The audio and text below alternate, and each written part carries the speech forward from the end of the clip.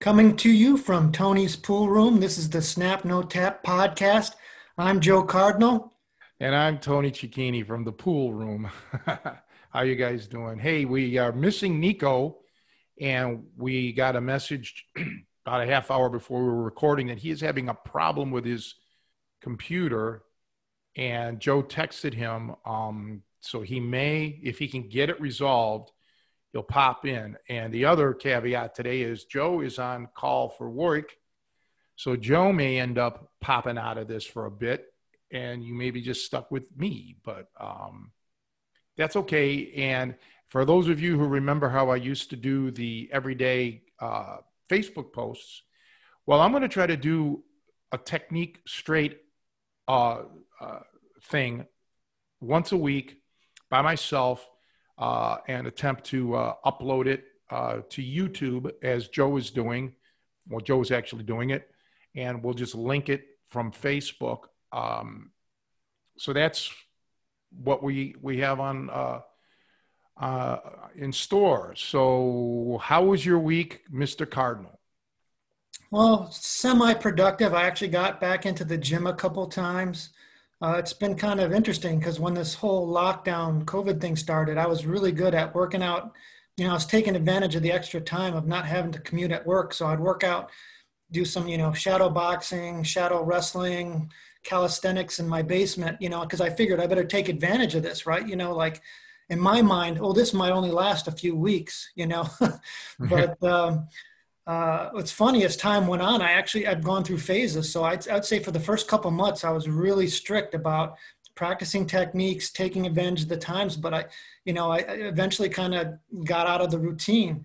And so, but now gyms have opened up a little bit now. So there's one by me, I was actually able to do a little bit of lifting, just some light lifting. And they actually have a row of heavy bags. It's not a fight gym, it's just a normal, workout gym. But they have some heavy bags. So I was able to get in there and do some striking, which was pretty cool. So yeah, I was happy about that. I also got out on my bike yesterday, rode for about 50 minutes. So I'm trying to get my conditioning back up. So I just keep trying to be like, build the foundation so that when we get through this, I can get back into training like, I haven't missed a beat. That's my hope. Yeah, good. I have not actually gone back to the gym yet because, as I said last week, I have to be concerned about catching something and giving it to my mother with this COVID, and the people out here just don't take it seriously enough. Although all the stores, like Walmart's and Home Depot and all of them, you have to wear a mask to go in. The way the gym is, you have to wear a mask to get into the gym, but then you can take the mask off. So it's kind of, pointless. So in essence, it's whatever. I'll get back to lifting. Who knows? We'll see what happens. Things are changing here with my mother's care. And so it's been a stressful since Thursday till, today so far. And then she'll be back tomorrow in the adult daycare, finally, which is the nurses all think that's great. My mom now was kind of getting attached to this caretaker that she had. But yeah, the adult daycare will be 5 days a week now, as opposed to previous it was 3, but because her situation is deteriorated. And that'll be, I think, good for her because she'll be around people her age, and she can do her dancing or singing or their games that they play, and just the camaraderie, just the you know, I know for me being out here, being alone, isolated, it's driving me nuts. So I think that's a benefit. But yeah, everything is cool. I've been doing stuff around here, around the house, and tomorrow I have to help. Again, I have to help a buddy of mine move, or not him, but his girlfriend is moving in, so I actually have to help her move. Um, it's the last day. She's got to be out of her apartment by tomorrow, and so that's that. That's for me. So yeah, we kind of miss Nico here. I wish Nico could join us. Any word from him? No, I haven't heard anything yet. So, though that might be inevitable from week to week, one or two of us, we might not. I think the cast may change from week to week depending what's in everybody's schedule. So, Did he but that's text you back? unfortunate. Did he text you back? No, let me check here real quick. I don't think so, though. We'll take a check. Oh, I think so. Hold on a second. I'm going to try and send him something to get him in on this. Well, anyway, let me talk while you're doing that. So we're using Zoom currently. And the problem with Zoom right now, it's a national thing, I guess. They're not saving these files, video files, as high definition files. I believe because so many people are using Zoom because they're working from home, that they're sending these files in poor resolution. So I'll apologize for the video quality. If Zoom doesn't step it up, then we're going to have to look at an alternative because I want the video quality to be good. I know that myself now and Nico are using high definition cameras. 720p is probably the most you're going to get. But Joe's still using his webcam that's built in with the laptop, so it's probably not going to be the greatest quality. But if I have the chance this week, I will look into seeing if there's a solution for the three of us to use where we can actually record in high definition and make it so that it's not too technical of a thing, because maybe one of us one day, like Joe just said, somebody may not be here. Maybe one day I'll miss, and it'll be those two guys, or vice versa. So somebody else will have to step it up. But other than that, I hope all you guys that are watching or listening are doing good. Joe is going to look into this week putting our MP3 portion of this, the audio only portion, on Spotify and iTunes or what have you. That was his project. So I hope that's coming along. And so, yeah, what's up with Nico? Is he going to come in? Well, I sent him the link, and I just got paged from work. So I'm going to wait to see if Nico can get in on this before I Oh, do boy. it myself. But it's been definitely Murphy's at play today for us. So, Well, the show must go on. I can talk for a little bit. I'm certainly not going to, if I'm by myself, I'm not going to talk for an hour and a half. But so what did Nico say to you? I mean, well, he's going to try. He's going to try with his phone and some other equipment. Now I sent him the link, so via the text. So we'll see if he jumps in. Hey, I was going to ask you kind of to get on the technical side of things. So when I was working out at the gym, I didn't bring any hand wraps or bag gloves. I was just working bare knuckle on the bags, which it's kind of been my habit, because my training, obviously, I want to do, I'm not going to compete. I'm looking for self-defense. Do you recommend that? Like if I'm just learning to punch for the street or self-defense? Oh, it looks like Nico's joining in here. This will be good. let's get him in. He's unaware that you'll have to leave, but you'll come back, right? Yeah. I wouldn't want to disappoint the audience. So yeah, I'll do everything I can to. Man, that facia that you have, my God, facia brute. Ooh. Well, anyway, I guess I know where you're leading up to.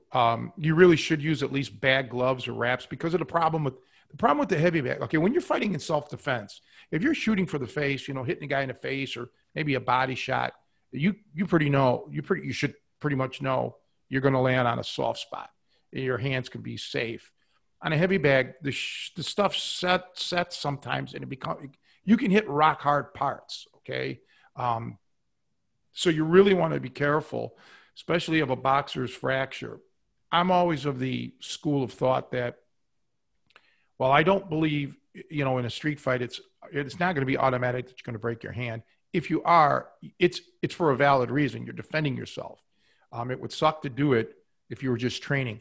So you don't have to hit full power. You could just throw softer punches, or just feel the bag. Make sure there's no clunk spots, okay? Because that will happen. You will find sometimes a hard spot, and you just gradually work into it. Don't start full power when you're going. Throw light punches, light hooks, whatever, and then increase. But yeah, I think people do overblow this broken hand thing. Okay. It's not as prevalent as some may make it out to be, but you also have to watch that you don't break your wrist. You can get a spiral fracture or whatever. You can use open palm strikes, palm heel. These are all legitimate moves. Elbows, forearms, even work your headbutt, your knees, these are things that, because some gyms, I don't know, some places may not want you to be kicking, but you can certainly grab the bag and do knees, and elbows and things like that. If they got the heavy bag, they should be fine with that. I do know other gyms are leery sometimes of kicks because of the shoes. You may have laces or something on there that they think may scratch or actually rip the heavy bag. I've seen owners of gyms I don't want anybody kicking here.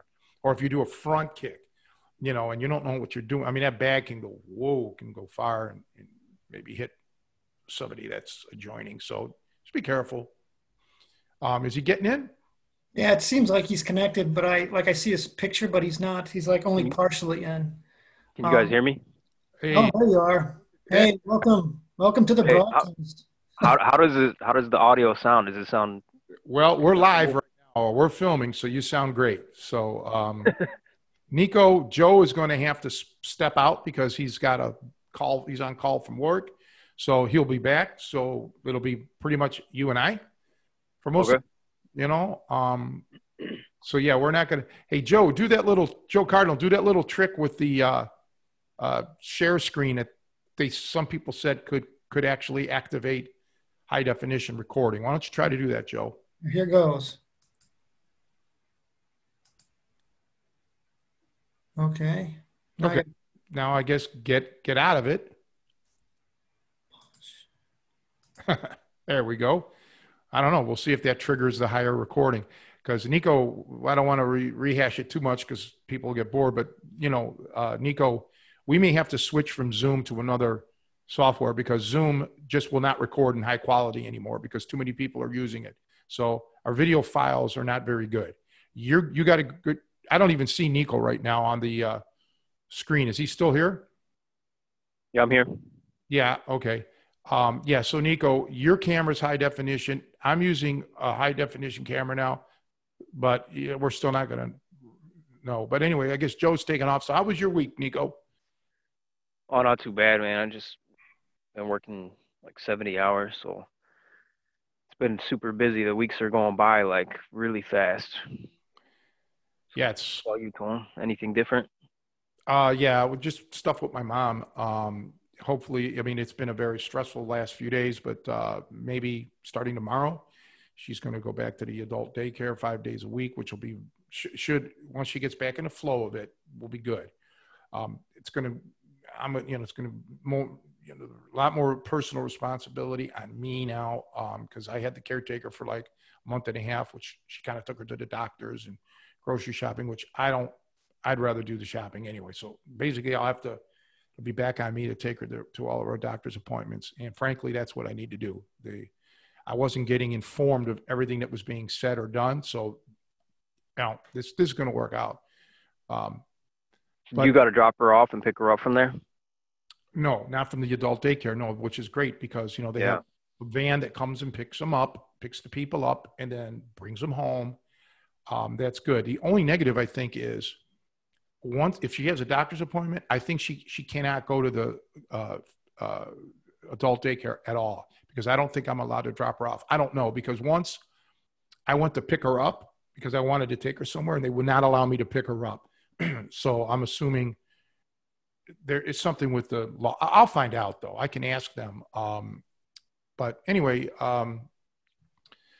so Joe wanted to, well, he's not here now, but because Joe had some questions about my pool playing, and then we were going to talk a little bit more about training, training tips and things. So why don't we just forego the pool thing, because I don't know what questions Joe had for me.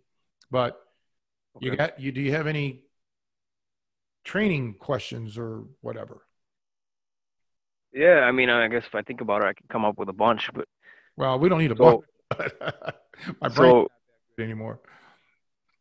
I mean, one question I have is, okay, so like I'm out in a really nice area, kind of out in the country, and I feel like I let my guard down when I'm out in these really somewhat what you would consider safe locations. So what could somebody do to really stay sharp, um, like mentally? You're 100% right. That's a point that I've mentioned to people many, many times. Um, you have to. Well, first and foremost, this is another reason why I like to go back to the city as often as I can to get in that, that vibe. Okay. And you get, you sense it and you can see it, and you look around and things stimulate your mind. Like you could see, let's say, a boarded up window or graffiti, and it kind of triggers things. In lieu of that, you have to keep your awareness up. Not to sound paranoid, but yeah, you have, like when you're walking around, you have to make sure you look all around you. When you're in stores, you have to assess people. Look, and frankly, nowadays, uh, at least here in Illinois and the area around here, a lot of people have weapons more so than probably for sure 10 years ago, even in the city, with these concealed carries and things like that. I know some communities have open carry. I don't believe we have that in Illinois, but we have concealed carry. So, you have to start looking at people, see if you can maybe notice a pistol.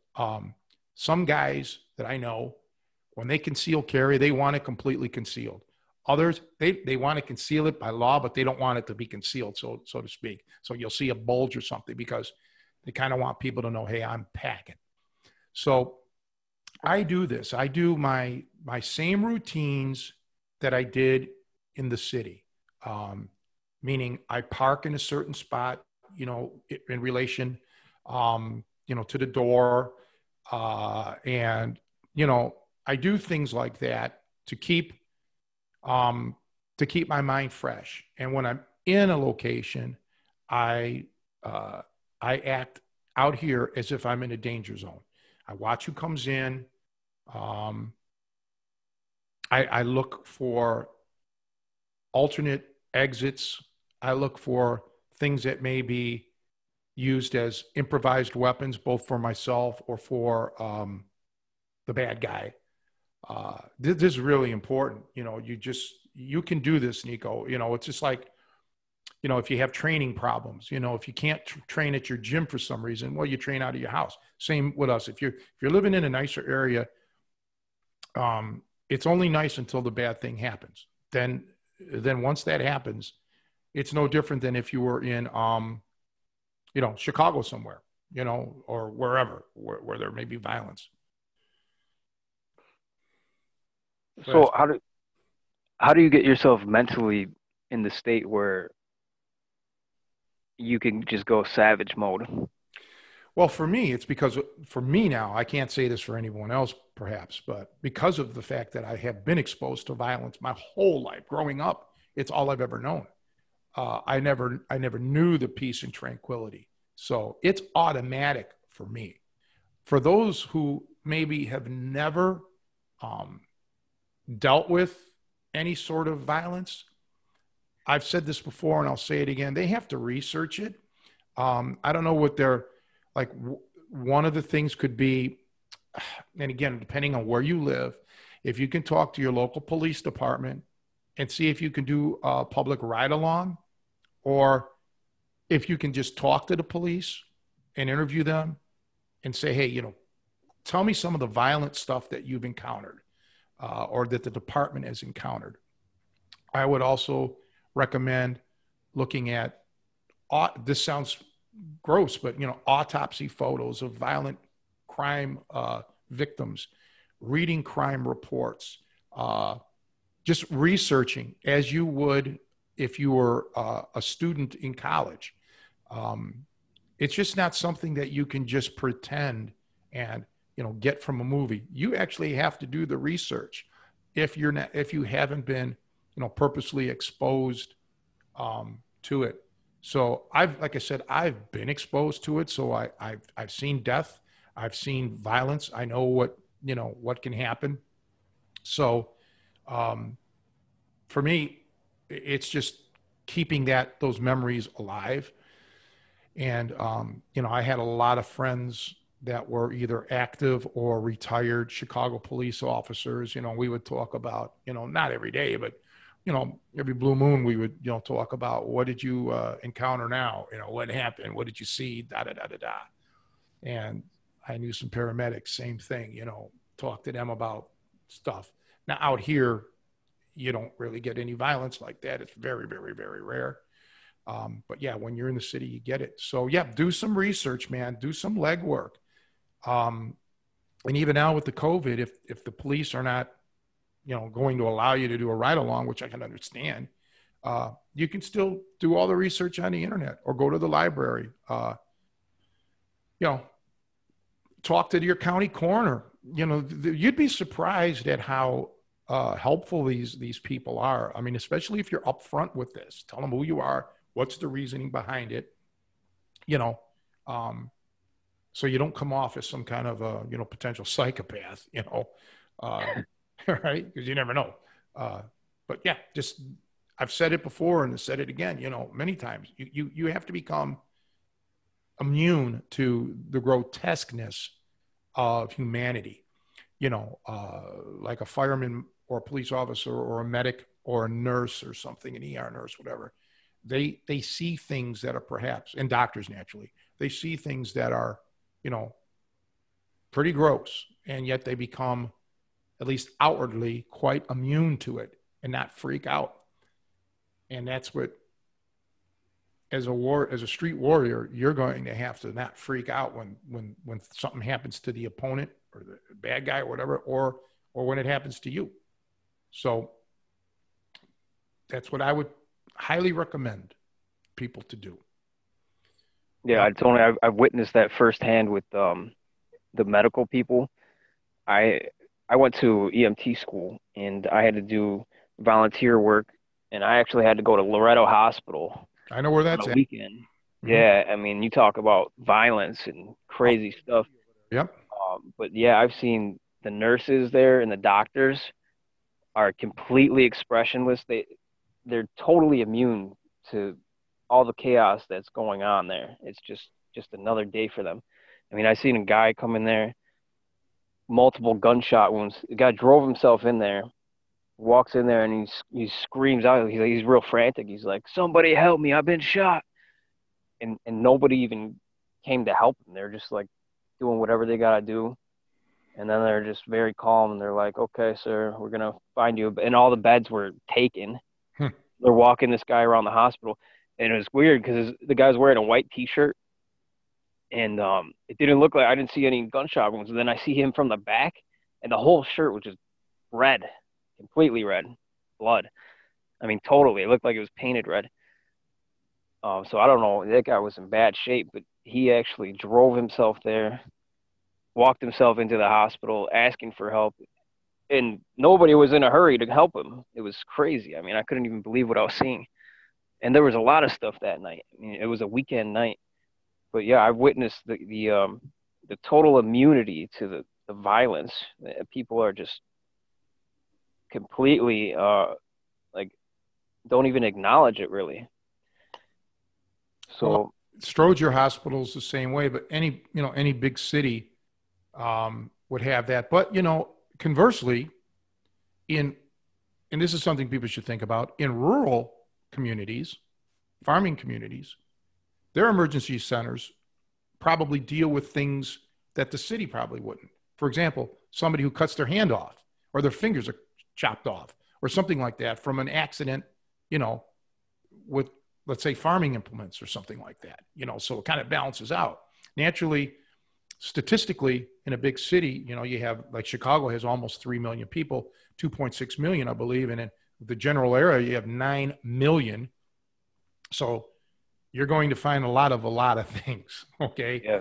And depending on what kind of a point you're trying to make, you're going to see, yeah, a lot more violent crime, but you're also going to see, you know, a lot more birth, for example, you know, childbirth. So it's all a numbers game. But I was in a hospital once, and well, many times, but this one in particular incident, and somebody who came to visit, not me, wasn't visiting me, but was just standing outside and got shot, you know, at the hospital in front of the, you know, it's unbelievable. Yeah. And it was a girl, you know, on top of it all, a young girl at the time, because I was younger at the time. I was probably 29, I think, or maybe no, I was 30, whatever. It doesn't matter. But, you know, she was a little bit younger than me. So yeah, you don't know.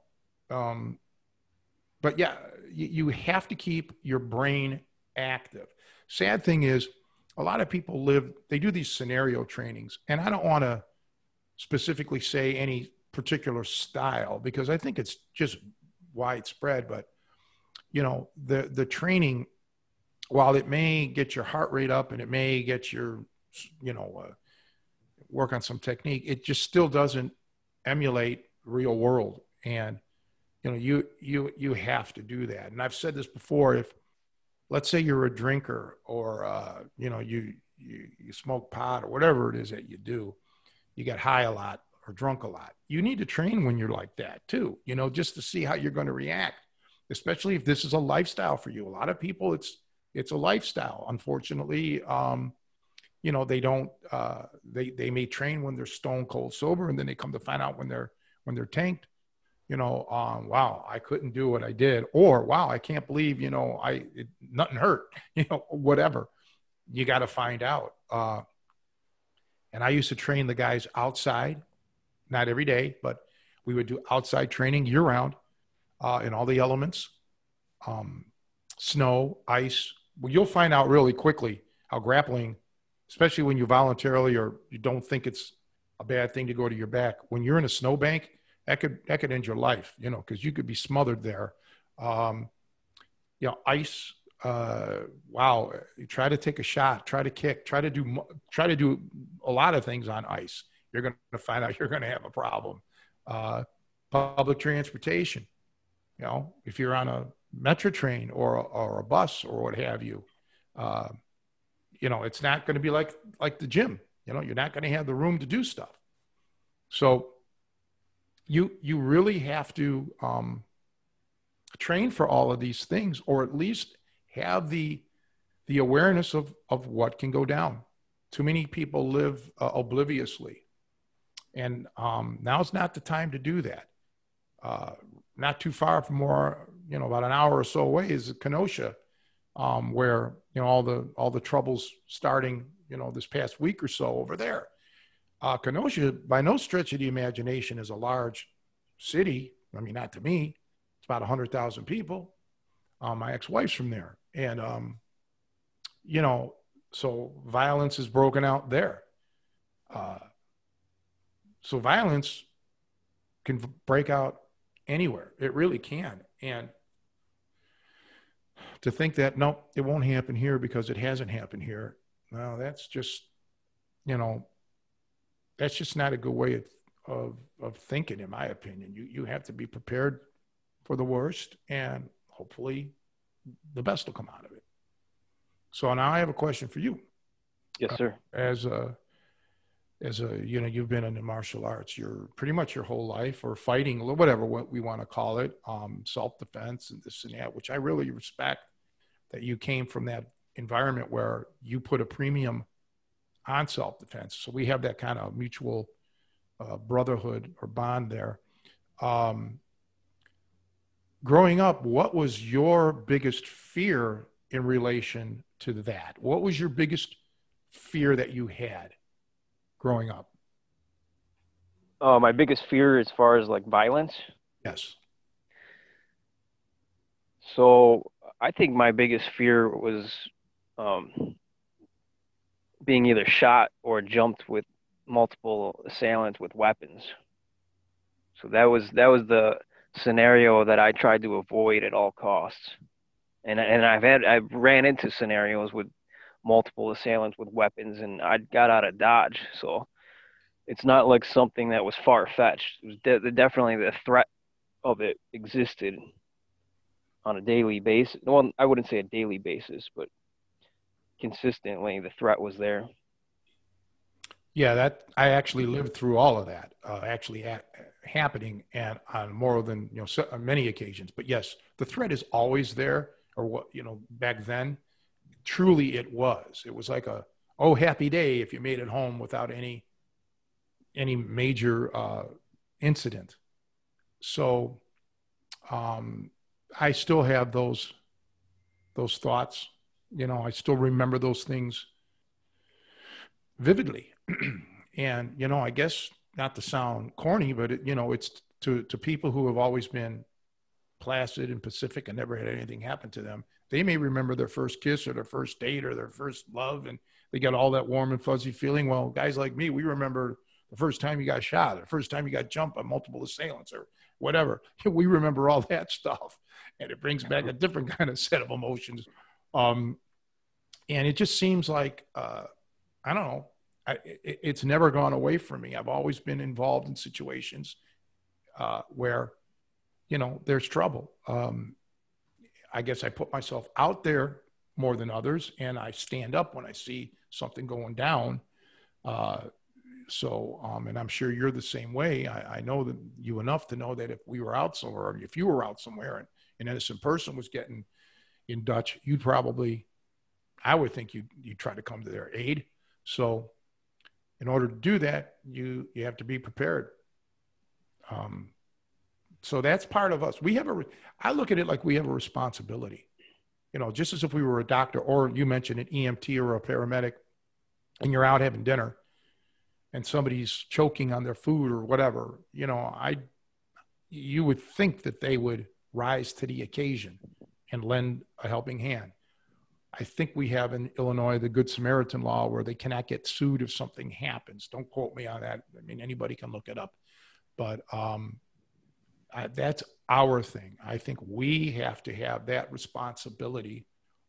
Once you get to an expert level, I don't believe that people who are dabbling in the martial arts or just training briefly, you could get yourself in a lot more trouble. But once you reach an expert level, and or at least maybe not even an expert level, but competent level, you should spring into action. But in order to reach that level, you got to do a lot more training than what you're going to get in the gym.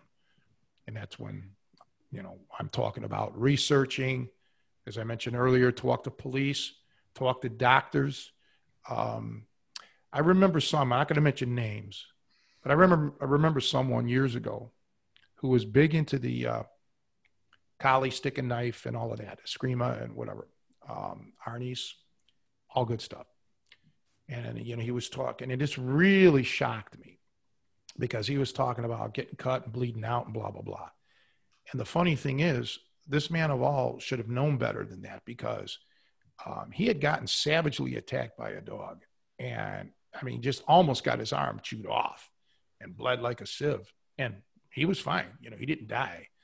And, so I think sometimes people think when they're doing certain martial art moves, be it weapons or no weapons, that, this is all killer stuff. This is, deadly, deadly, deadly.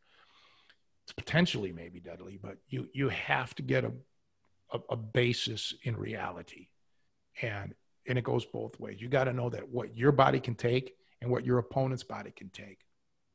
And I remember reading many, many, many years ago, point karate guys who, it might even have been Bill Wallace or somebody like him who made the transition to full contact. And whoever the man was, and I don't want to attribute this to Bill if it wasn't him, said, yeah, we all thought our punches were deadly. And, that's why we pulled our punches and did no contact. And then, we were kind of misled in a way, because once you started doing full contact, you're clobbering guys and they're coming back at you for more. And you realize, oh boy, there's more to it than what I thought. And and that's just the truth. In life,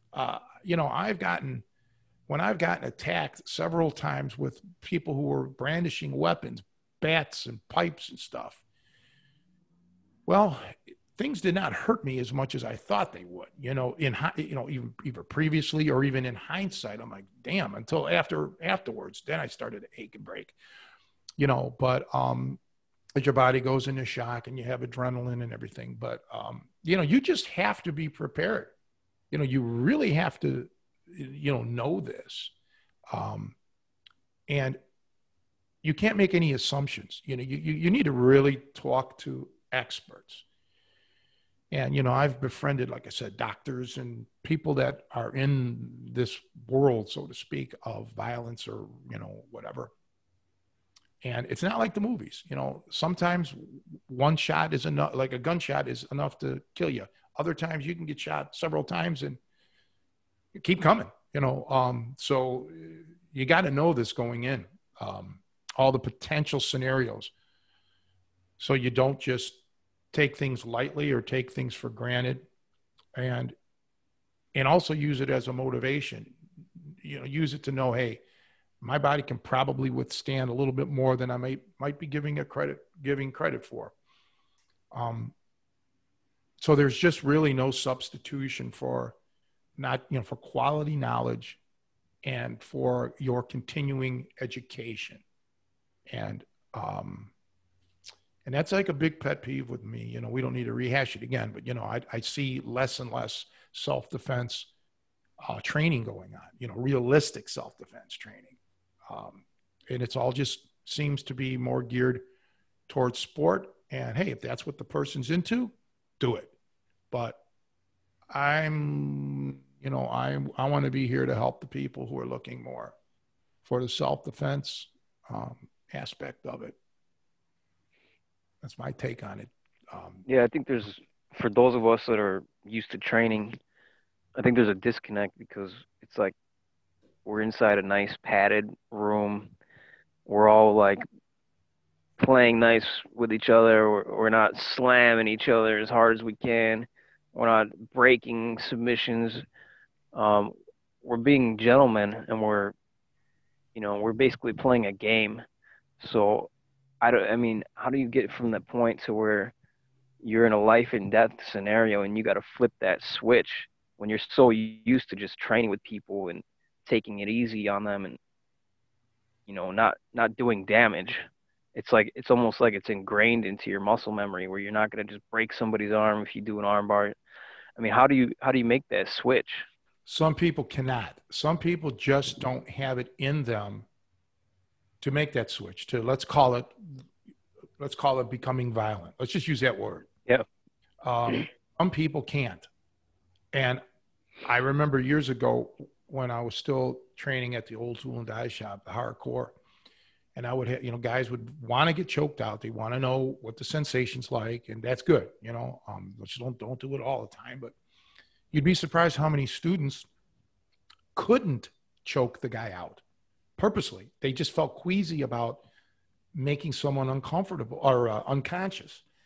And that is a big red flag because if you can't choke someone out safely and gently and kindly and voluntarily, what are you going to do in the real world? Are you going to be able to take that next level? Are you going to be able to do that?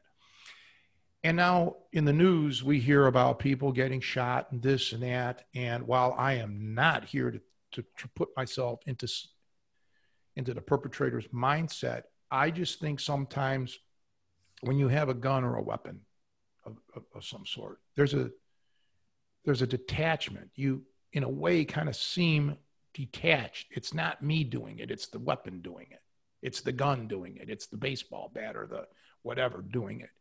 And I think that in itself can open up a psychological can of worms. I remember years when okay, every time I got jumped and people had weapons, and this may offend some people, and I am not against people training using weapons, but I always remembered, and to this day, I never said, like, let's say the guys had baseball bats. I never said, man, I wish I had a baseball bat. I always said, boy, I wish they didn't have any weapons. I'd kick the shit out of them. I always thought that way, weaponless, man on man, one on one. Because when you start thinking in the mindset of weapons, you can actually get totally blown out. Okay. This can be escalated way beyond anything you can fathom. And let me explain what I mean by that. If I train as an empty hand guy, I know that when I'm in my peak, when I'm in my best shape, I can fight in my prime, nobody's going to beat me up. It's not going to happen. I have all the strength, speed, knowledge, ability. I could hold my own against anyone. Now, let's say I have a weapon. Let's say I have a knife. Now you have a gun. Okay. Let's say I have a baseball bat and a buddy. Well, you have an automobile. Okay. That can run us down. All right. Well, I have a car where you have a pickup truck. Where does this end? Okay. So when you start talking about weapons, it can just keep on going and going and going. So for me, the first line of attack in your training is to make yourself the ultimate weapon. You have to be the weapon. And it stems not just from your body, but it stems from your mind. And you have to have that mindset saying, I will do whatever it takes to defend myself, my friends, other loved ones, family. And, you know, it's very easy for someone to pick up, let's say, a gun and just start shooting. And they really, maybe they defended someone, but I don't know if they figured it all out upstairs yet, you know, of what it's like.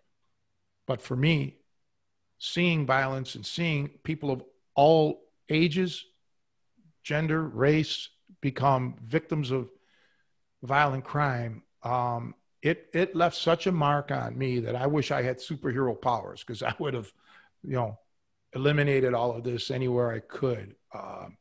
But yeah, I just think I turned the switch because I value other people's lives. I don't want things to happen to other people because I care enough.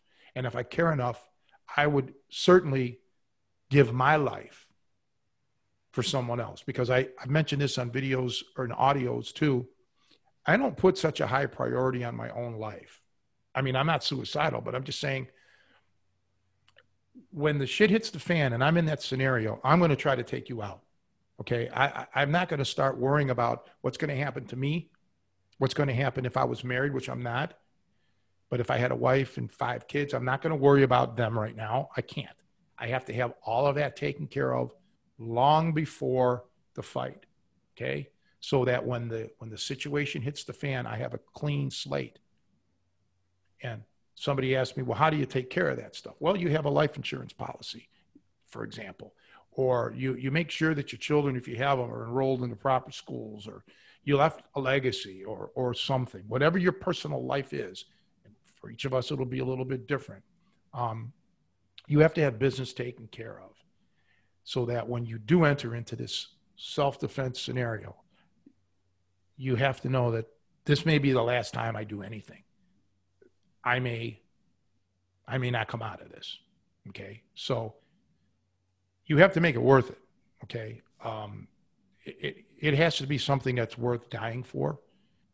And not only that, you don't know, you may not want to engage the guy, but the guy may want to engage you. So you may have no choice but to step it up and do it. So what makes me, for me, I mention it again, again, I'll mention it.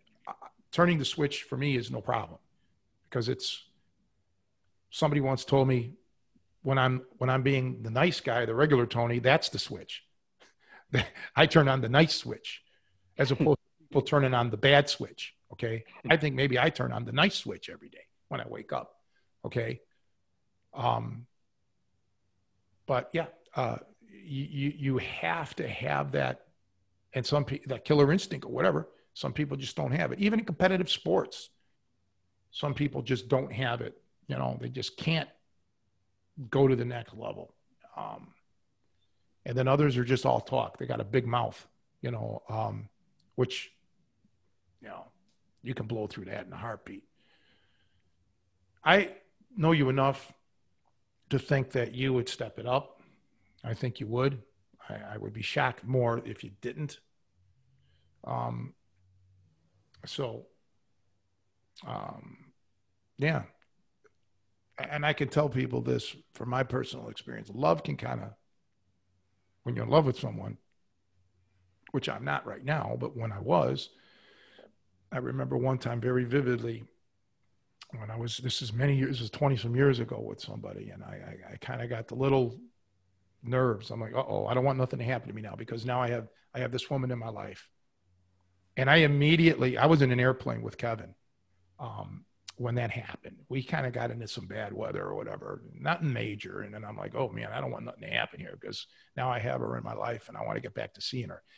The minute we landed back at the time at Midway Airport, I'm like, nope, I got to work on this. I cannot let love turn me into I can't be concerned about someone else when it comes time to, losing my life.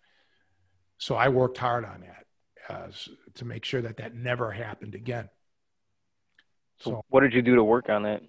Well, just psychologically, I mean, I just kept thinking, with myself, I said, I'm no good. All this training that I had, I was really, top condition. And I'm like, all of this training, and I'm going to freeze up if I had to, if I had to use it in real life. I said, I've never frozen before. I'm going to freeze up now because of this woman.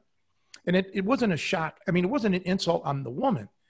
It's good to love her, but you have to love someone with certain conditions. And that is, what if somebody attacked her or a group? I know that I'm going to have to jump in to defend her life. I would have no problem doing that. So I think that's when the light bulb went off. I'm like, okay, Tony, if you can die to save her, then you should have no problem dying, period. And like I mentioned about taking care of things, I set up in my personal life at that time to take care. If something did happen to me, she would have been taken care of at that point in time. Okay, not greatly because I didn't have millions of dollars, but she'd have had a couple thousand, $3,000-$4,000 to tide her over or something. I would have made sure of that. Thankfully, it never came to that. But and we weren't married or anything. It was just a girlfriend. But I kind of had feelings at that point. But so that's what I did. Now you or whoever else is listening for them it may be a different thing. Everyone's different.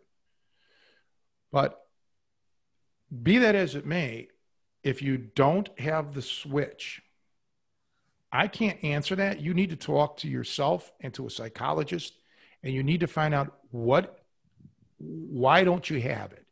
Is it because of fear of are you insecure? Do you know deep down that your techniques aren't going to bail you out? Do you feel queasy about hurting someone else? Are you a pacifist to the extent where you're just going to roll over? These are questions that only that person himself or herself can ask, and hopefully get the answers. Everyone's different, so I do believe it's important though that you dig to that point, dig to that level, and know. It's funny. I've been, people have been knowing that, I want to move back to Chicago, da, da, da, da, da. And so many people are like, I mean, I'm talking like well over 10 people, 12, 15 people like, you want to move back to Chicago? It's so violent. It's so violent. These are fearful people. I don't fear that because I don't make more of it than what it is. It's not like the whole damn town is every street corner there's somebody getting shot. I think rationally, okay, and I realize that something can happen to me out here, just as it can anywhere, and I've said it before and I'll say it again. When you're a victim of a violent situation here, when you're not a victim, but you're in a violent situation, there's no place on planet Earth that's deadlier than where you're at right now. There's no place on Earth that's more dangerous than where you're at right now, because you're potentially staring down death. And sadly, the majority of violent crimes actually happen in the house. There's people who live right now in violent situations, children, women, even men. So violence is anywhere, Nico. You know this. You know this as well as I do. And so these people were like, how can you want to move back to Chicago? It's so violent. Da, da, da. They're clueless. Parts of it are violent, but there's parts of Chicago that aren't. Per capita, it's not the most violent city in America, but all those statistics just really don't matter, because violence can happen anywhere. Anywhere that two people can interact, you run the potential of having a violent encounter. So, it's a numbers game is what it is. So what else is up? What else do you have to ask? So, I mean, just analyzing some of the self-defense arts. Um, and I don't know these arts too well, but if I analyze, for example, like Krav Maga, it seems so these arts, they all have somewhat of a method of developing you mentally for that type of scenario and aggression and fear response, and catch wrestling as well. So I kind of wanted to discuss the differences and how they go about that. So with Krav Maga, it seems like they take your fear response, they try to turn your fear response into aggression right away. With the Russian Sistema, which I think is very interesting, they take your fear response and they try to get you to breathe and relax and turn you back into, reacting like you would if you were more relaxed, more fluid. So they breathe into that fear. They use breathing techniques to kind of bring you back to that normal reaction time and normal stress response, so you don't get that adrenaline dump. And now with catch wrestling, like from training with you, from what I see, it's like you guys use conditioning to stimulate that adrenaline dump and that fear response, and then you put us into like bad situations, like escape scenarios. So like after we're basically almost broken from the conditioning mentally and physically, now we've got to work on escaping a really bad scenario, and which I think is very effective.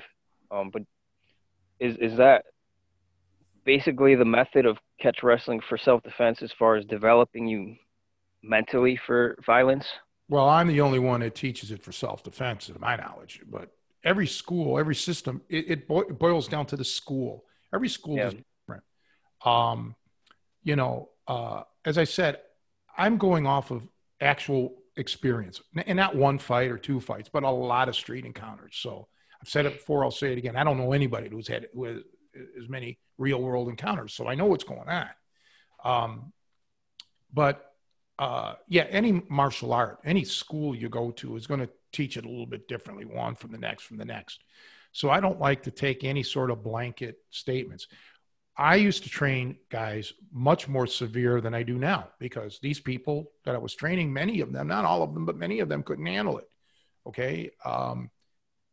And you haven't even scratched the surface of the more intense stuff, the ripping and everything else, and all of the heavy duty physical stuff. Because we were just, you had a few lessons, and then all of a sudden, boom, here comes the COVID. So my thing is, every instructor is going to bring their personality into the game, and you have to make sure that you have your personalities mesh. The theory, the techniques could be great, But if the personality isn't there and you can't get along with the instructor, or he can't reach you, or you can't reach him intellectually, you're going to have to move on. That goes with me. It goes with anybody. You know, and that's how I was even with music. You know, I've studied with music with several people that were damn near better, a lot better players than I was. But but their teaching methodology or their personality, just I couldn't get anything out of them. You know, so we weren't a blend. For me, I want the worst beating, so to speak, that you'll ever take. I want you to take it here in the gym, so that you know that when you go out in the real world, it's going to be a lot easier than what it is here. That's my whole. That's what I'm looking at, because that's how I felt when I was learning. As bad as my living situation was, the pain, the fear, the adrenaline, the emotions that I felt in training was beyond belief. And I don't know many schools where people feel any emotion when they're training. Okay. Now, you mentioned something about one of the systems wants, the aggression. Well, I don't think aggression is the right thing here. If it is, it's got to be very, very controlled. The breathing, the being relaxed, that's good. But obviously it's much easier said than done. Yeah. Breathing is an autonomic thing. It's more than just a mental deal. You have to. I mean, no. Okay, here. Take for example, 100-meter dash. Usain Bolt, who, by the way, world fastest human, but he also just got COVID. But the minute they're done running that 100 meters, they're breathing like a runaway freight train for a while. Okay, maybe not for 20 minutes, but because you're exerting maximum effort here. So if you're in a street scenario or any kind of scenario, where you have to give it a maximum effort, you will be, you're not going to be breathing like I'm breathing right now. And therefore, you don't want to start being your own worst enemy. You don't want to start now focusing on, I got to breathe. I got to slow my breathing down. I got to slow. You can't, your mind cannot be distracted on all these other thoughts. Your mind has to be on one thought and one thought only. And that's defending yourself, destroying your opponent, destroying the enemy, and defending yourself. Nothing else. Okay. You cannot worry about, I've said this before, you cannot be fighting yourself and your opponent. You just have to fight your opponent. So anytime you are consciously thinking of stuff about yourself, you've already put yourself at a disadvantage. I don't care what style it is. This has to become automatic. Like right now, I'm not thinking of what to say ahead of time. I'm freelancing. I'm just improvising and I'm speaking straight. And that's how your fighting has to be. You just truly cannot be worried about all these other incidentals. And you will have a bunch of emotions going through your mind, either hopefully after the situation is done, okay, when you can reflect on things. But I believe people tend to, especially those who've never really been in a legitimate violent situation, unarmed, all alone, they tend to role play and they fantasize in a way. I don't know if that's the right word, but they try to figure, they try to extrapolate. I think I would feel like this. Well, you don't know how you would feel until you feel it, until you're actually there for real. And again, everyone is different, but it's great when you have an instructor that can tell you firsthand experience. This is what I felt. This is how I handled it, and so on. So for me, yeah, it's all about trying to have a blank, mental slate and just focus on the task at hand, which is that man that you're, going up against. To me, that's just ideal. Anything else is just adding more pressure. And, you know, that's, to me, it's just like when you're shooting competitive pool, you know, like when you're practicing by yourself, there's no drama, there's no stress. You miss, you miss. All of a sudden, if you're playing for the championship, you know, you may think, oh my goodness, this is on the line, that's on the line, blah, blah, blah. Then you might fold. Some people do fold. So you want to take away the pressure of the situation as much as you can, and not permanently, Nico, but delay it. Say, I'll worry about this 10 minutes from now or 5 minutes from now when it's all over. Okay.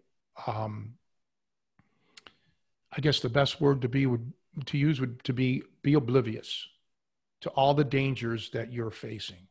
Just know what you have to do. And, you know, if you're trained properly and you've been exposed to world-class techniques, you'll come out okay.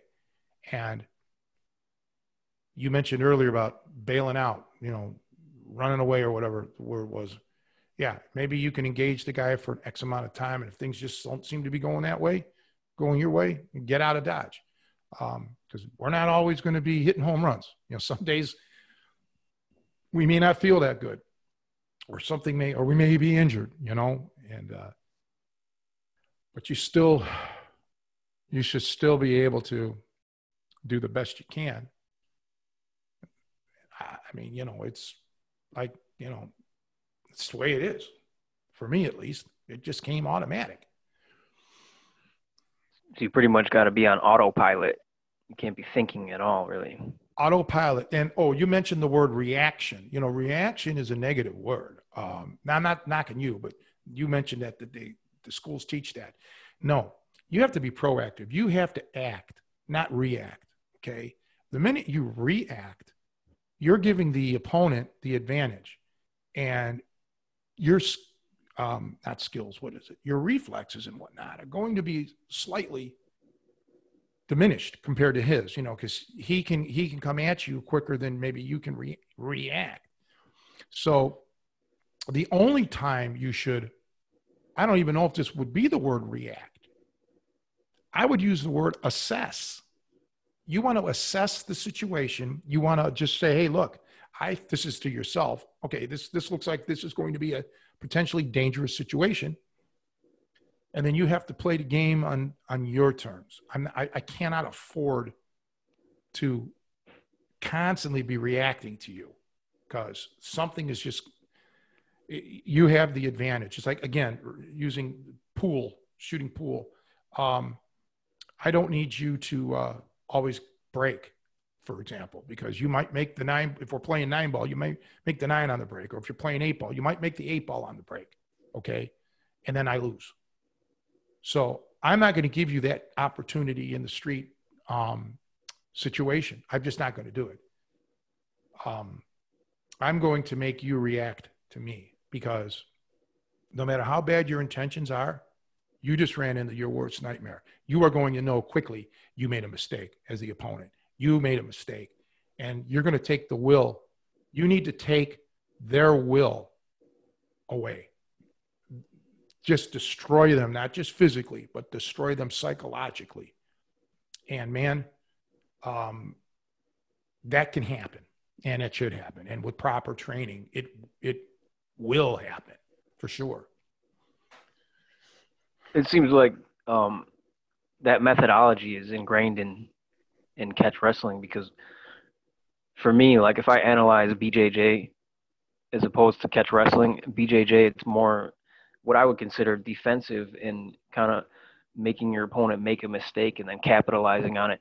Whereas in catch wrestling, it seems more like more aggressive, more of like you are using pain to cause reactions and then capitalizing on whatever mistake they make. So you're actually being proactive and having them react. Well, I'll only talk about what I teach, because what I teach is different than anybody else in that regard. I will create your mistakes. I won't. Exactly. I won't. Yeah. I mean, if you give me one right off the bat, if you make one, okay, I'll take it. But no, I'm going to create your mistakes. And The biggest mistake is entangling with me to begin with. And that's how it would have to be with, all my elite students. The biggest mistake was the other guy even messing with them. But yeah, it's you have to put a paramount on, let's end this fight fast. We can't play around here. Okay. We don't have all the time in the world to end this. It's got to happen quickly. And, and it should, and it can, and it will. When you look at the human body and see all of their weaknesses, okay? And when you look at your body and know, I have so many different ways to attack this man, to hurt this man, to finish this man. It's just a matter of timing, not like 60-second timing, but timing, like getting the reaction that you need from the person to end it. And I'm not going to wait for you to do it. I'm going to create it. As you know, by subterfuge, or you said pain, or just misdirection, or, it's all about control. I become a control freak. I want to control you. I want to make you bend to my will. And you may not even be aware of it, like a magician who does sleight of hand, and he uses misdirection. The spectators do not know they're being misdirected. If they were misdirected, if they knew it, then they wouldn't be misdirected. Okay, they'd be back on track. So I'm going to misdirect you and mislead you, and you're never going to know it.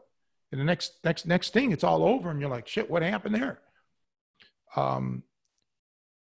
And again, to go back to the thing about BJJ or whatever, I'm sure there's other different types of schools. I know you're speaking in general terms, but I remember many years ago when I was teaching out here in Chicagoland, I called what I did the science of self-offense, not self-defense, not self-defense, self-offense, because I mean it's a word salad. But it really was my philosophy on it. Once I'm engaging you, I'm all in. Okay. I'm not saying I'm going to kill you, but I'm all in. The fight will end when I say it ends. Okay. Not when you tell me it's over. Okay, I quit. No, maybe I will let you go. Maybe I won't. Okay. Maybe it'll be over when I say it's over. And that's the bottom line. Total frigging control. And that's how you have to be, Nico. Even if you don't have the skills, ultimate skills, you should have enough to defend yourself. And if you can make your escape, as you mentioned earlier, okay, you chose to end the fight then. You engaged him enough till you could end the situation by perhaps leaving. So it has to be all about you. It really does. You have to have complete control over the whole shebang. Okay. This guy may have started your engine, but you got to drive the car. So it's on you now. Take over from this jerk's bullshit that he's trying to pull on you, and take him out. Whatever that would be. When I say take him out, I don't mean kill the guy necessarily. I'm just talking about ending the fight or making your escape, but do it on your terms. So let's lighten it up a little bit, because unless you have something, Not to change the subject, but I'm curious, what kind of breathing exercises did Radvan make you do? I guess I didn't know it about at that time. I would assume they're yogic based on yoga, but I had shown this. I don't know if I did it on video, but I know I showed some people this breathing in like different kind of positions, standing on my head, with arching over a chair, just curled up on my back with my legs real tight up against my chest, having someone on me, having weight on my stomach in different areas, just breathing in very restricted ways. And then also just regular, breathing up like this and flapping your arms down real hard to get your lung power going. Learning how to do shallow breathing, because like say when somebody's pinning you, Okay, let's say the guy, well, it doesn't matter how much the person weighs, but they're on your chest. If you take deep breaths, your chest has, everything is moving. Well, you're moving that guy's body weight, whatever the person weighs. Now, of course, you're not going to be, unless he's standing on you, you're not going to have his full body weight, but you're going to have a percentage of his body weight. So you're going to have to learn to breathe, more shallow. So your chest is not attempting to exert any muscular motion to like lift him up and bring him down, lift him up and bring him down. You want very shallow breathing. So you need to learn how to do that as well. So there were a variety of different types of breathing exercises. I never put a number to it, but 15, 20 or whatever. But for those people listening or watching or whatever, start learning to breathe in really different positions. Bent over, take a belt, go to the store, get an oversized belt, a belt that's too big for you, or get a weightlifting belt or something and strap it along your stomach so it's restricting you, and learn how to breathe there, and then bend over and do the different positions. So that's a way of adding even more resistance. The key is progressive resistance in anything, physical, lifting weights or whatever. You want to make things, as your body adapts, you want to make it harder and harder and harder for yourself. So these are things that you need to do. And then ultimately, you'll find that no matter where you're at, unless the guy is literally smothering your mouth and your nose where you're not getting any air, you won't panic that much about, breathing. But the breath in a fight, two big important factors are your breath, or even in a match, even in a sport match, is your breath and your blood. Okay. You cannot allow the guy to restrict your breathing, by doing something like this somehow with his hand, with his body, whatever, or, blood choke you, or again, strangle you here, and cut your wind supply out, or choke you, you just can't.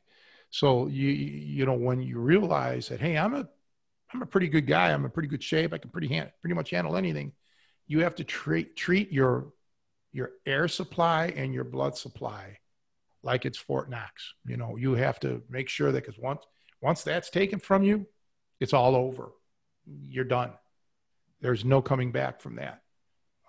That's really important. And then the other thing too, now that we're getting back to the street fight again, is your consciousness. Obviously you want to protect your head, so you don't get knocked out.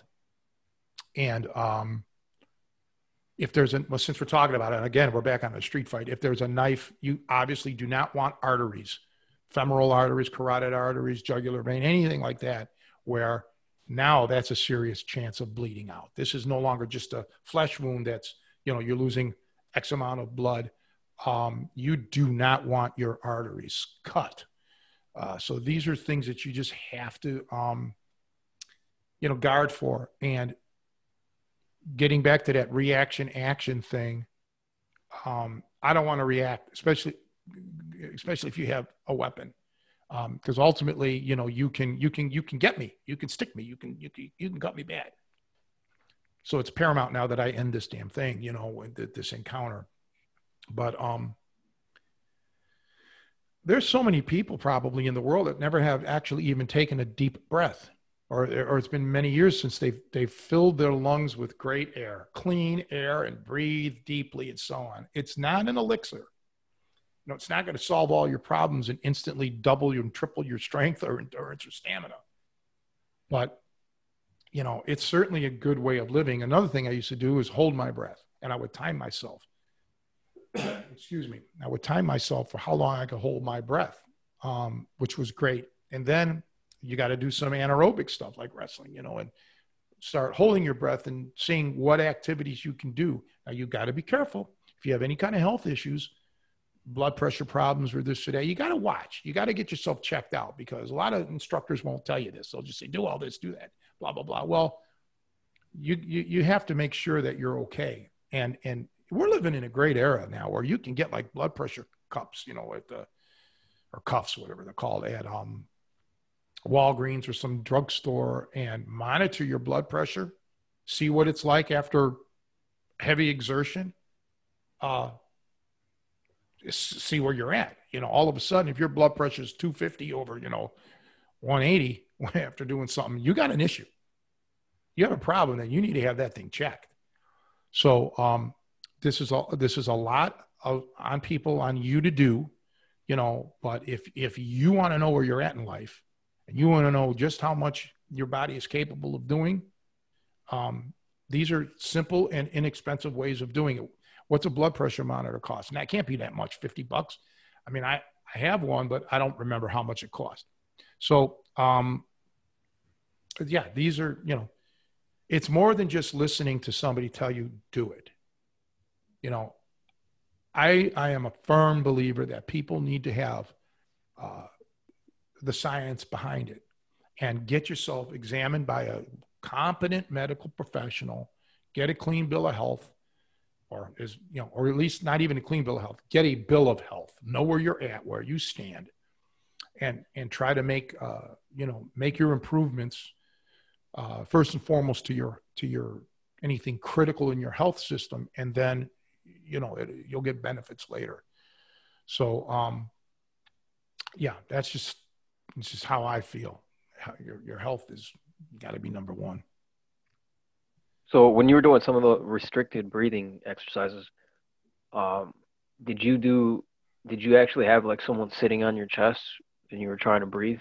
I did at home. I had my grandparents who would do that. And were you breathing like just shallow breaths, and were you trying to hold your breath, or was there some kind of a tempo, or you just Yeah, trying to yeah. relax and breathe? I didn't. I mean, there's no point in holding my breath. I didn't hold it there. I tried my shallow breathing, and first of all, I did it with no one. Just I learned how to shallow breathe, and I wanted to make sure, you got to watch so you don't hyperventilate. But there's ways around it. You just got to practice. And then I used them, and then later, when I started to be able to get, some money when I was a young kid doing side jobs, and I bought a weight set.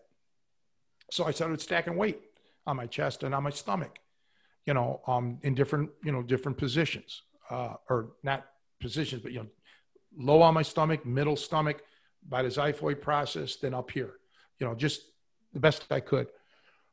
And, and that helped. And that's kind of good because, again, if you're, let's say, a 200-pound man on top of you, you're not, unless he's standing on you, you're not going to carry his whole 200 pounds.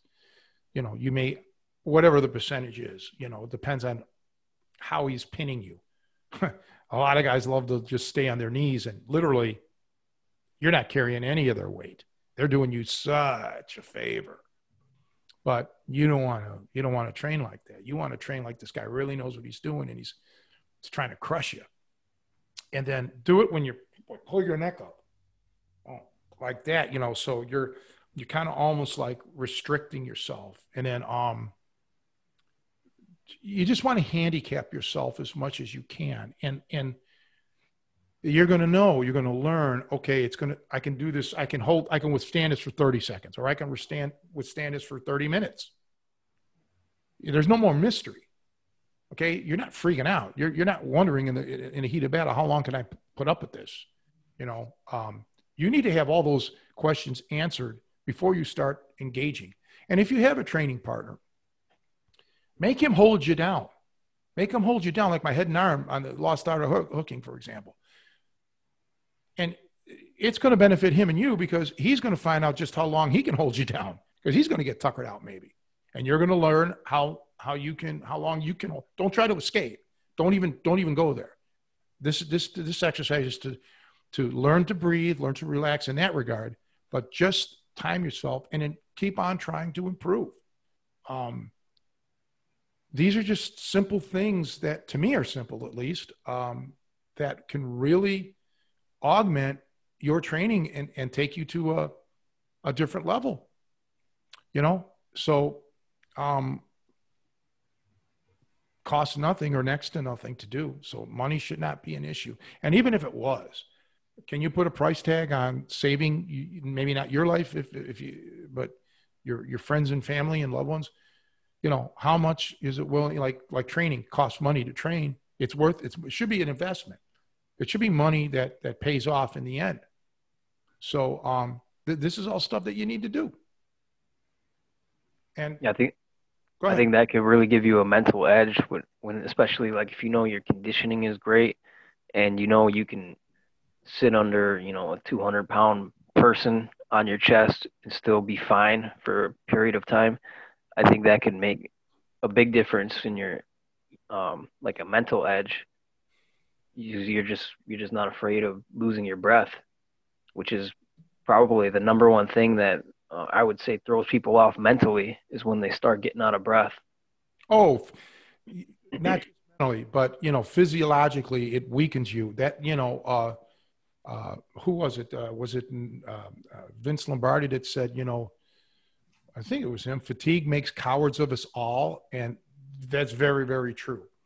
Um, and none of us, no human being that's ever lived can be in their peak throughout their whole life unless they instantly get killed after, once they hit their peak. You will deteriorate, but you don't have to necessarily be in your greatest shape. Take any, let's talk boxing a minute.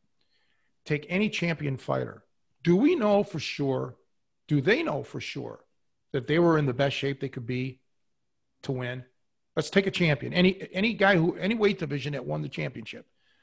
How do we truly know that they were in their best condition? You don't. You're speculating that they were, and obviously they were in good enough condition to win the championship, but you don't know if they were in their best condition. What ends up happening as you get older is your lungs kind of become decayed. Your legs seem to go. That's for sure. And you're not going to, the fight you're never going to win is against Father Time. But you can still be as relatively, percentage-wise, as good at 40 as you were at 20, and at 60 as you were at 40, and at 80 as you were at 60, percentage-wise. Meaning what's the maximum ability I could have as a 20-year-old? And if you're in 80 to 90% of that, that's great. Same with the 40, 60, 80-year-old. What's the maximum that I could be? And you want to be as close to your maximum ability as you can. And trust me, not everybody out there is a world-class athlete.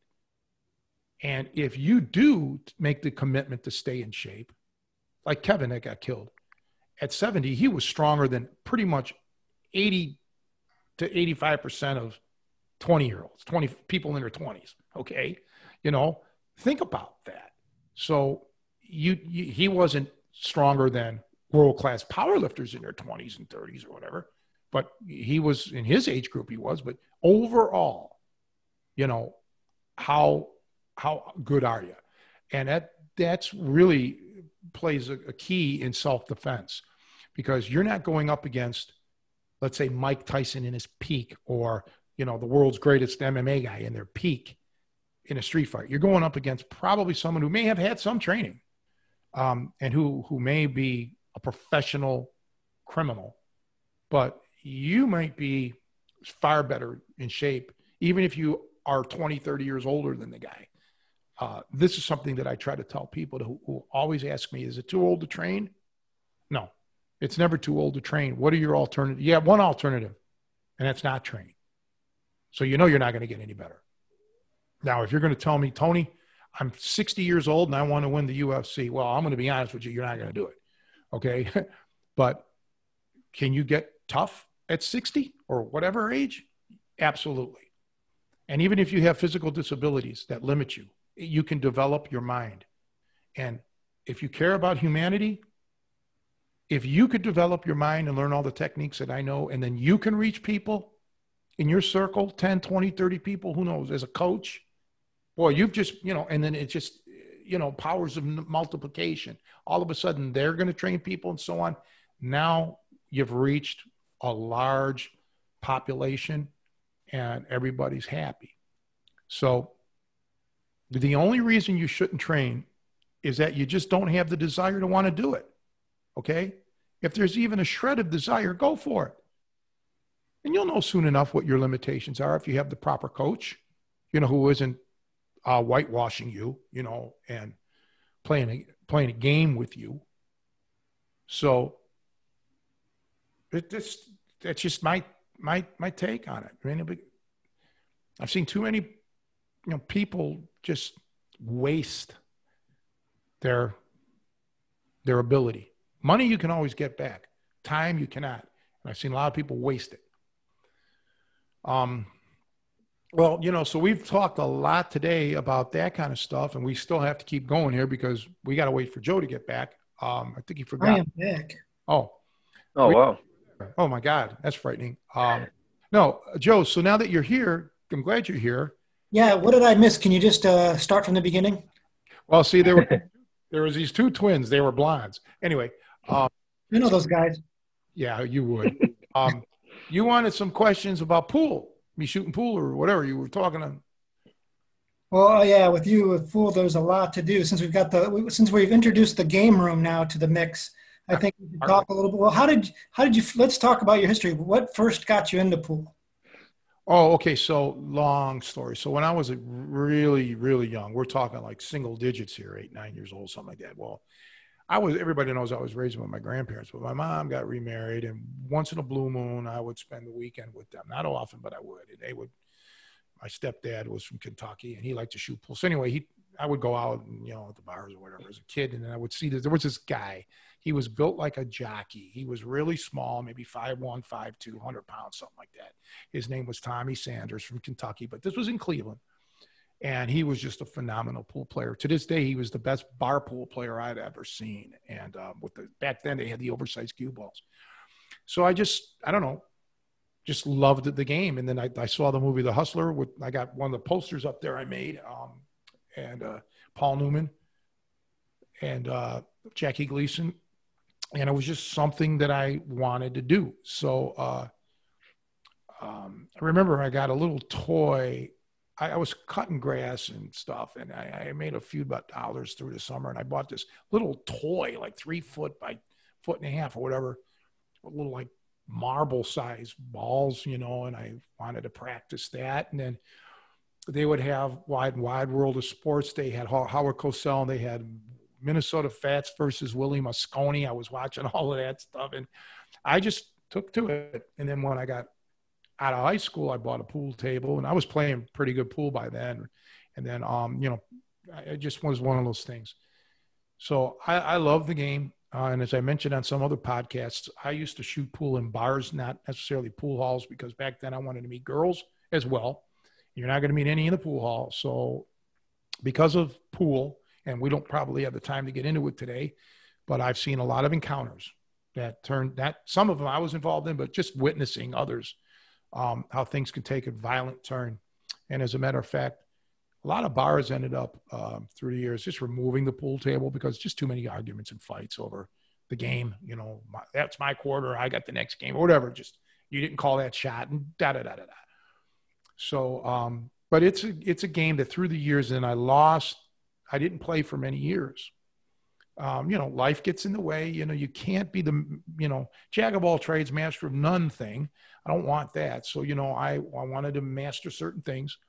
And I had a lot on my plate. I was fighting things, and then music, drums, accordion, pool, and then whatever. Those were probably, the big passions in my life. I mean, sports always, I was a sprinter, but that's a subset. But then, hobbies, everybody has hobbies like, electronics I had or hot rods. That's okay. But yeah, I wanted to be, fast. I wanted to be strong, tough, and shoot good pool and play good music. They said one of the most talented human beings of the 20th century was actually Ted Williams, the baseball player, because Ted Williams was world class in 3 completely distinctive things. He was perhaps the greatest hitter in baseball, at least perhaps of all time, but definitely he was the greatest hitter in baseball during his time. He was also one of the world's greatest fishermen. People don't know this. He won fishing things. And he was one of the world's greatest pilots. He had reflexes and hand-eye coordination that was astounding during World War II and the Korean War. So he may not have been number one, but he was way up there in three things that are completely unrelated to one another. So that is a really talented man. And while I had no aspirations of Ted Williams, and I didn't even know these facts as a kid, that was kind of like my thing. I wanted to be great at, a bunch of stuff. I mean, that's just how I am as a man. If I'm going to get into it, I'm going to get into it all the way, or I'm just not even going to be interested. So pool, yeah, I'll always love pool. I'll love to watch. I love to watch talented players play. And I am astounded by the level of playing right now. But also, I want to add to those who don't know about pool that much, the equipment has changed drastically through the years. The Simonis cloth, low deflection shafts, the composition of the balls, everything has changed. The game in itself is easier than it's ever been. But conversely, it's tougher now because there's a lot of great players, and they've taken it to a level that may be unmatched in history. That's it. God, that hair of yours, that's cool. It's going to keep growing too, man. I'm going to try and stay committed during this COVID thing, man. You should see Ben's hair. His hair is down to his shoulders. It's like the 1970s over here. So, and is that why you named him after a rat? Which rat are we referring to? Ben was a rat. Oh, yes, from the Willard trilogy of movies. Mm-hmm. Yeah, unrelated. My interest in rodents are completely unrelated to him. Actually, I missed. We realized I should have named him Obi-Wan Kenobi, but that was a missed opportunity. So, if I ever have any kids late in life, which I won't, that'll be the next round. Yeah, there's not a lot of women that are that desperate, Joe. Let's face it. Well, it's just like fighting. It's all about deception, right, Tony? It's always keeping them guessing. We're going to call you the Great Deceiver, Joe. Misdirection. Yeah, right. Pain compliance. Yeah, absolutely. Yeah, we've been talking heavy, pretty much all about training, street fighting, breathing exercises, Joe. So you missed out on a bunch, but you can watch the podcast. So yeah, I just hope that the quality comes out. I'm using that phone camera and it froze up on me, but I mean, Nico's not saying that I'm frozen. My phone camera did for some reason or another, this old phone thing. I'll have to check that out. It's no big deal. But yeah, I'm glad that you're still among the employed, both of you guys. That's good. I hope to be joining you guys shortly, soon. So what else can I tell you? I do want to say, and Nico may not have heard this, but I will hopefully be filming one technique talk during the week now, and upload it to Joe to YouTube and put a link on Facebook. It's just short, 10 minutes, something like that. It's good for me now because I have things set up, and for me, if things are a struggle, because I'm under a lot of, I got a lot of things going on with my mom and just everything else, and it's kind of stressful. I need things kind of simple. So I have this little, I guess you want to call it a studio set up now. I believe I have everything I need. Nico, I know that you had a little trouble today with your computer, but look, we were able to make it work. That's the good thing. Got to have like backup plans. So Joe, let me ask you this. You lived in Chicago for many years, right? Oh yeah, grew up there, born on the north side. And Nico's question was, when you live in a quote unquote nice area, how do you keep your edge? And you moved out of Chicago maybe 20 years ago. How do you keep your edge of reality? I know you take the train in, so that kind of helps you a little bit. Well, it's a good question because you can definitely very easily get lulled into kind of a false sense of security, and just for me, it is kind of. I mean, there are incidents, like you said, I've run into some things on the train and on the street, even out here in the burbs, where it's kind of a reminder. Um, but to me, it's a deliberate mental discipline, because a lot of times training is hard. Like you said, in some ways you should dread your training a little bit.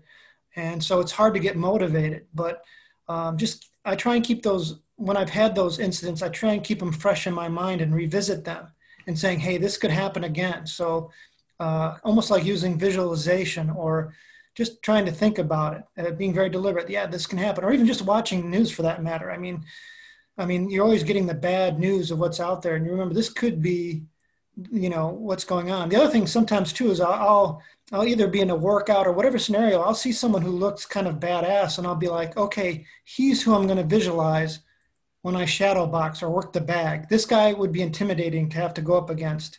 I try and keep it sharp in my mind, um, trying to keep it real. But yeah, no, it's kind of, I think, part of the mental discipline. It's just like being aware. I try to. I'm very introverted, so um, by nature, I'm probably just always thinking about. I'm daydreaming and thinking off, and that's a very bad thing. So I have to be very deliberate about. Okay, am I seeing who's around me? It's part of my ongoing like self training, keeping my awareness, and the same thing with just keeping it real and kind of going through scenarios in my head. What would happen if this was dangerous, if they got within this close of me? So I think it's a lot of mental rehearsal for me, um, to tap into that, to try and remember how it felt to be intimidated or scared. I think that's a big part of it. I've listened in on some of your conversations, and I do agree that it isn't impressive when some people can just they've been under stressful situations for so long, they just go into motion right away. Like you mentioned, people in healthcare and protection and stuff, and that's definitely where you want to get to.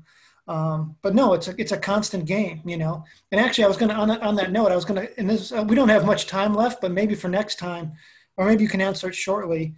Um, when we train, we kind of train in a friendly environment, and I wouldn't say it's easy, but definitely we trust each other because what we do is dangerous. I mean, we do neck cranks, leg locks, things that can, if you didn't trust your training partner, um, could end your training for a while, or leave you permanently messed up.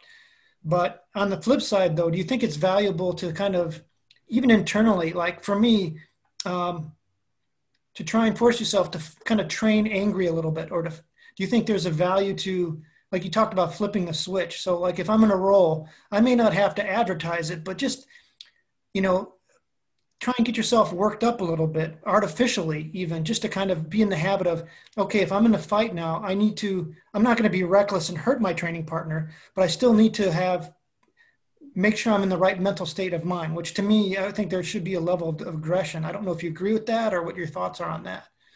Well, every time I see you, I get angry. So I do understand that.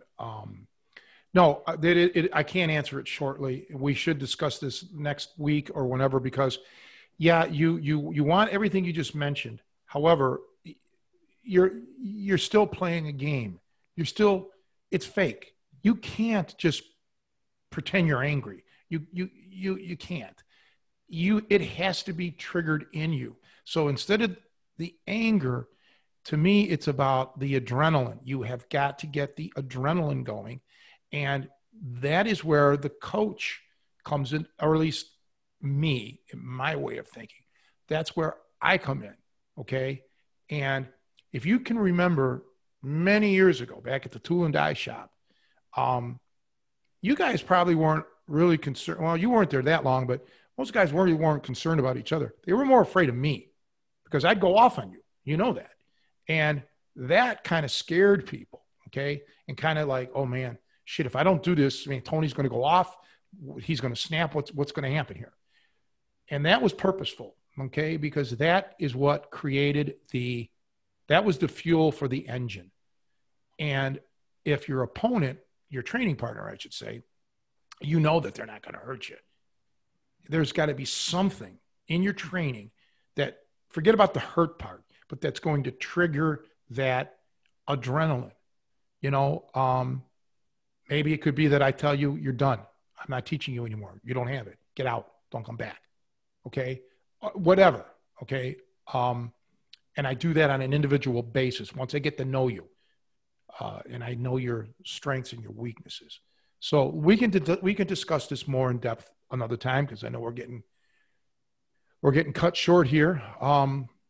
But before we wrap it up here, let me just add that, you know, I do appreciate both of you guys, especially like today, Nico, you were going through some technical issues and you did not let that derail you.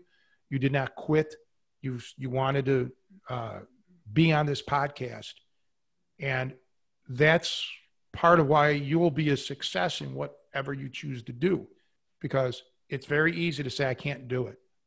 And sometimes you just can't. We get it.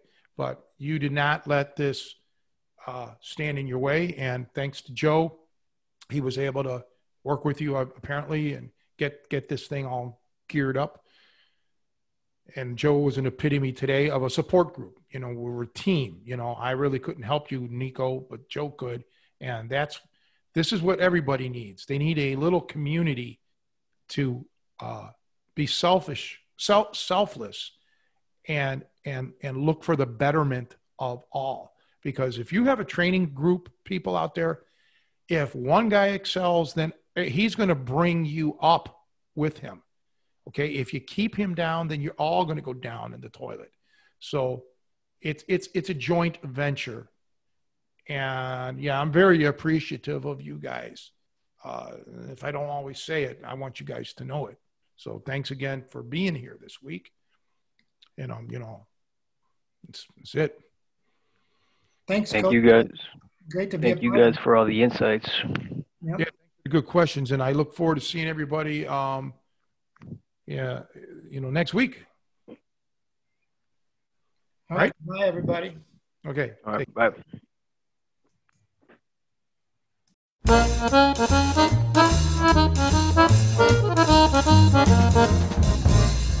Thank you.